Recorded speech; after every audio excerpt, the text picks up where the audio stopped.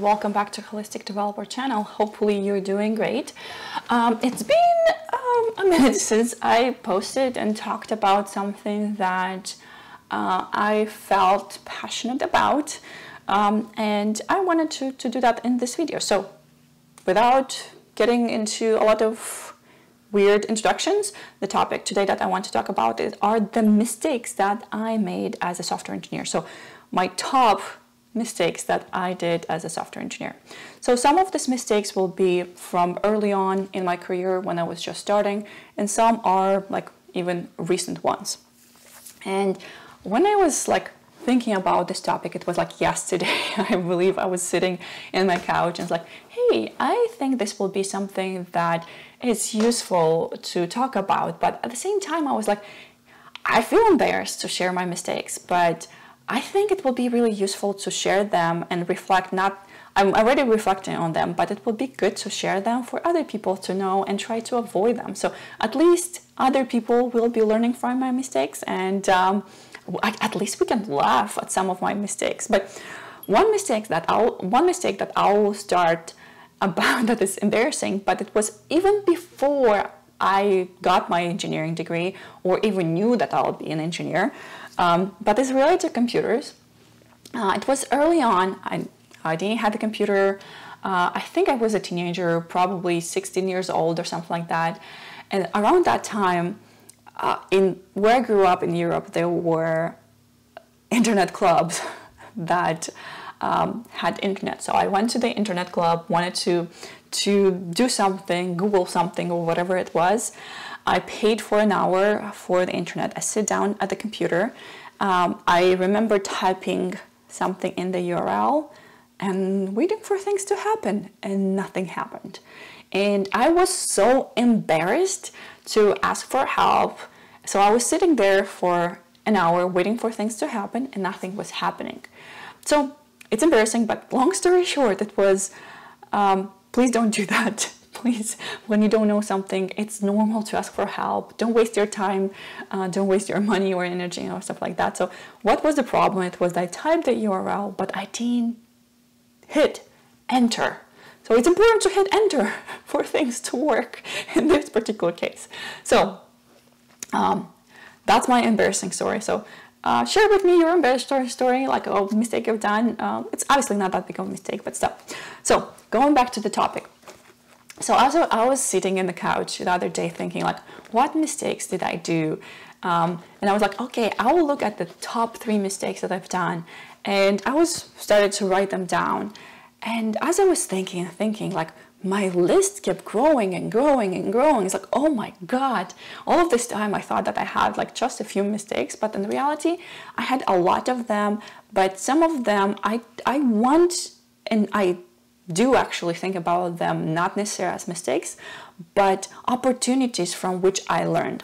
So very first one is that I see not only my mistake, but the mistake that many software engineers do with junior engineers is that as soon as you get an error, you freak out and you don't know what to do. And if you are just a little bit like me, you might be doing the same mistake, is that you get the error and you don't know what's wrong, but you don't read the message, the error message. I am guilty of this over and over and over again. I remember how many times I was just getting an error and didn't know what to do, and I was just stuck.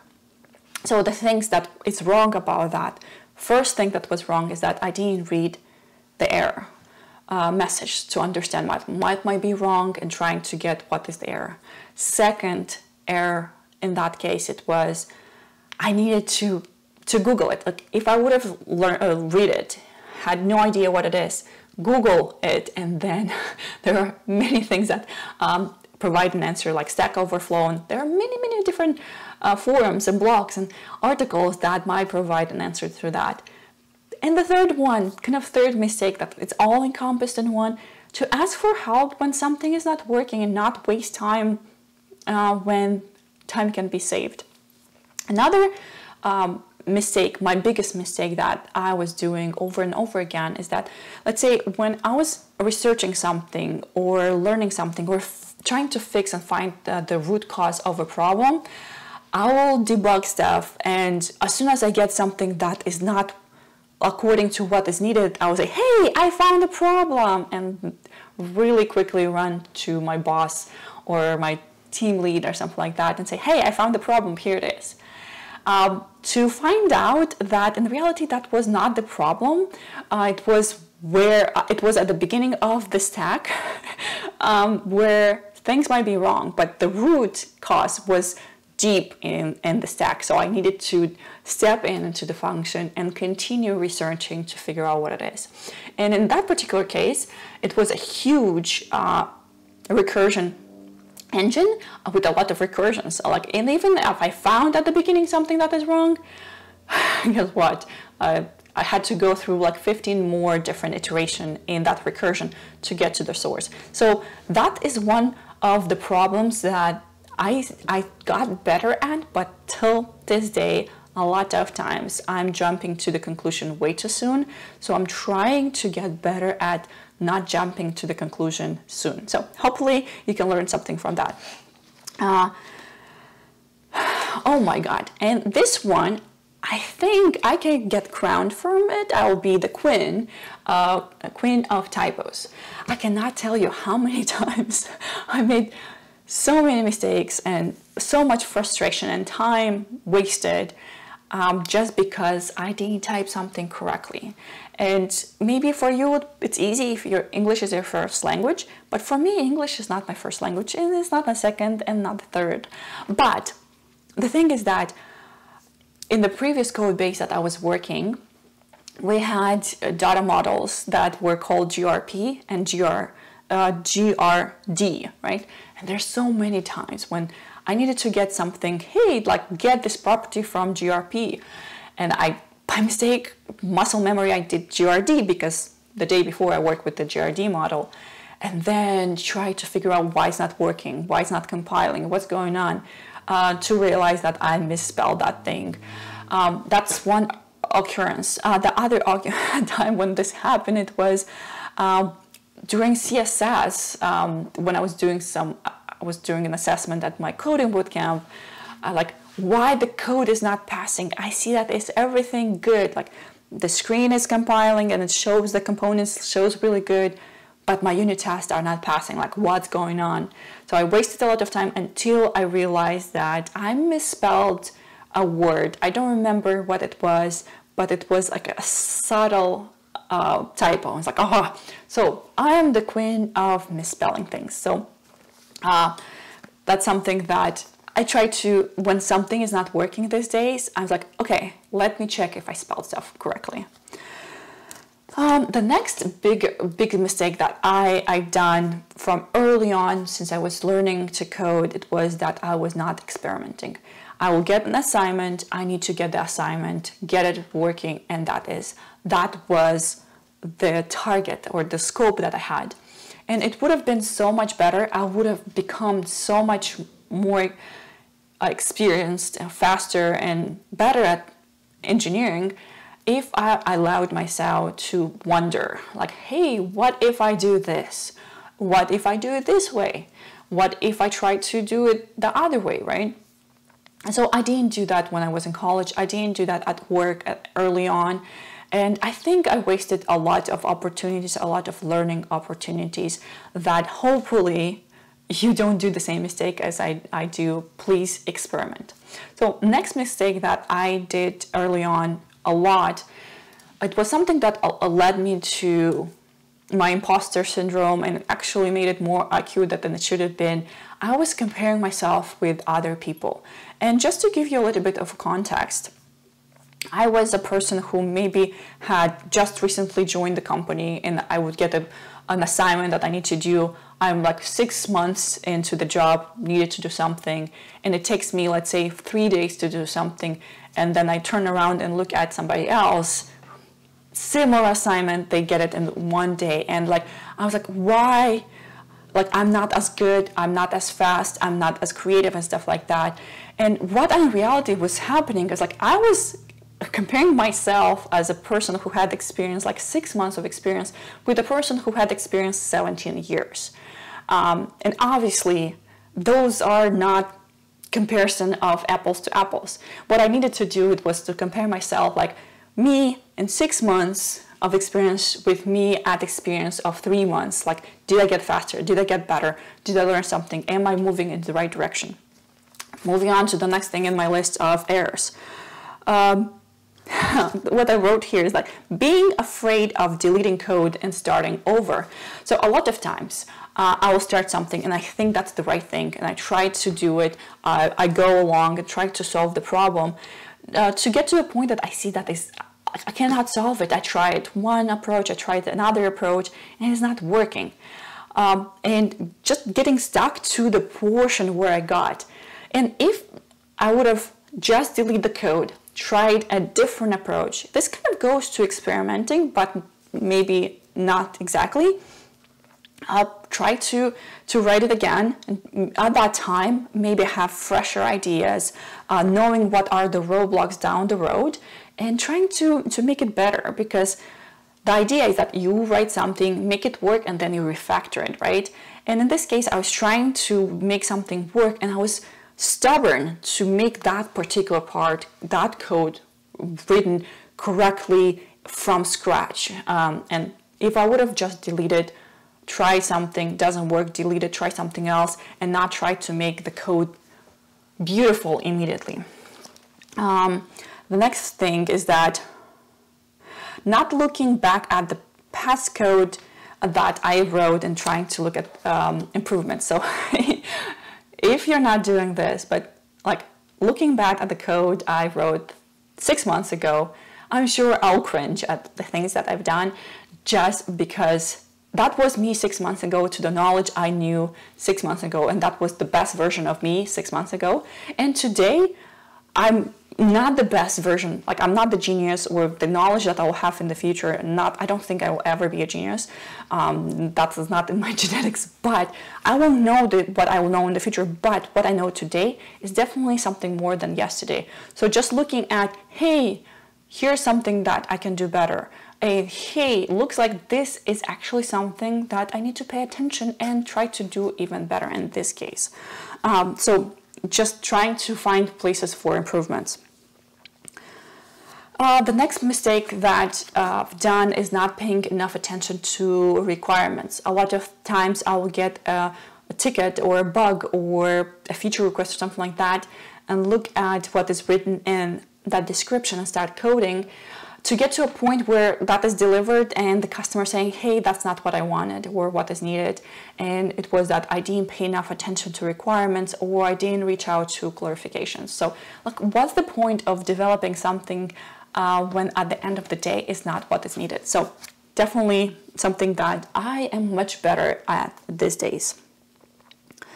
The other thing is that not asking questions when I'm confused, just making kind of, yeah, like, I'll figure it out, I'll Google it or something like that. And there's like, there is a balance, like when, yes, don't expect to know everything immediately, especially if the topic is new. But also, if that person is the expert or that person knows the context, ask the question if that doesn't make sense. Don't waste the time. And at the same time, it's okay to say, hey, I don't know. When something is being asked of you, it's like, I don't know, but I'll learn it out. So that is something that is still, to this day, it's kind of hard for me to say, I don't know, but I'm doing much better on that one. The next one is a good one. Writing complex code. I don't know how many times I will tell you that I had the impression for the longest time that code needs to be sexy, it needs to be clean, elegant, and look good. It's true, but the code has to be functional. It has to be easy to read, easy to understand, and to be understood. It has to pass the test of waking up at the middle of the night, turn on your computer and look at the code and tell me what it does without waking up. Completely, fully waking up. So it should be this simple. It should be super simple to be able to read it and understand it. So no need to be clever in the code. Simplicity is key. The next error is that not documenting enough. The next error is that not knowing enough about the business. It's really hard to program and do a really good, amazing solution for the ultimate user if you don't know the business and you don't know their expectations, how that will be used. It's kind of trying to guess something or trying to drive somewhere with blindfolded eyes. You know how to drive, but you don't see in which direction you're going. So another thing, that this is an error that is recent. I recently had this, and it was pretty, I don't know what word I want to use in this case, but maybe upsetting is a good word to use in this case, because I kind of fell into this mistake over and over again, and recently fell in it again, is not an ability to speak users' language or making sure that you speak the same language. So really quickly, the same scenario, we were talking about something that needs to be implemented, going through the requirements. Here's what we'll do, here's what we'll implement. This functionality will work for this role, yada, yada, yada. And the stakeholder says, yes, that works. That is exactly what is needed. We spent weeks in developing the necessary code solution or the application solution to immediately get people a lot of emails with like warning sign or exclamation sign. People cannot do X, Y, and Z. And in reality, it gets to the point that we use the same terminology, but that terminology for me as an engineer meant X, and the same exact words for the user meant Y. And we use the same words, but we meant different things. So that's something that is definitely a mistake that happens a lot, and I'm trying to do better at that. So communication is important in this case. So getting down to the last couple of errors is that a lot of times, if something doesn't work, obviously you Google and find solution, and just copying, pasting that solution without understanding the code. And I cannot tell you how many times I've been guilty of this early on. So now I'm doing much better in this case, but it also depends on the time of the day, year, or whatever it is, like depending on the scenario I'm in. Sometimes I might just like, okay, I understand this and that and that. But sometimes it's okay to be a black box, not necessarily to know every single detail, but you have to have a general understanding. And the next thing is that creating error logs. It's important to have code that will communicate to you when something is not going right. You need to know kind of to have logs, errors, and traces to be able to diagnose if something's not working right. The next error, I think a lot of people know this, is deploying on Friday. So don't deploy on Friday because, you know, I won't get into that. And yeah, those are the errors. So as I said originally, I was thinking that I'll have like 2 errors that I can talk about, 3 maximum. And as I was going, the list of errors was growing and growing and growing. And it's like, okay, oh my God, like how many errors I'm doing. Some of them I'm doing better. Some of them is a work in progress. But I hope why I share this with you is that you can, some of them you can laugh, some of them you actually can learn from my mistake and not do the same mistakes over and over. Just learn from them and make sure that you apply into practice the best practices, avoiding these mistakes, and becoming and growing faster and easier in your tech career, advancing your career by avoiding these mistakes. So please share with people who definitely will find this information useful. It will help them grow. It will be informative. Or if they want to laugh at my mistakes, that's fine. I'm okay with that. So feel free to share it. Thank you for watching this until the end. Make sure to like, subscribe, and make sure that your notification bell is turned on so you don't get the notification missing for the next videos that I'm going to upload. Bye bye.